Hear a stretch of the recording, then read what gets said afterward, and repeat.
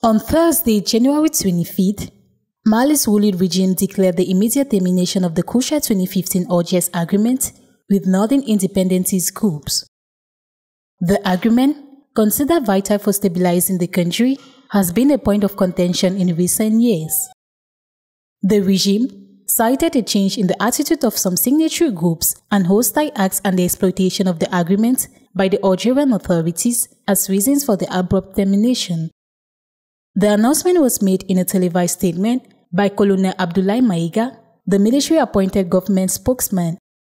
In Thursday's statement, the government officially declared the absolute inapplicability of the Agreement for Peace and Reconciliation in Mali and consequently its immediate termination.